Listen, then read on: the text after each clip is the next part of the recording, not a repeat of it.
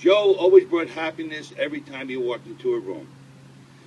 And we all knew that, and many a chief before me, and probably the chief that he's with now, has gotten quite a few gray hairs from Joe Buonome. Everyone probably has a story about Joe. My favorite story, although I did work with him when I was a clerk in the police department, but as mayor, he used to always come in, him, Benny, and Carl. They were like the fearsome threesome, would come in almost daily before they went to breakfast at the Oasis. Come into my office, peek in the door. Hey, Mayor, how you doing? Joe would always reach into his pocket and come out with a little flashlight or a little trinket or something.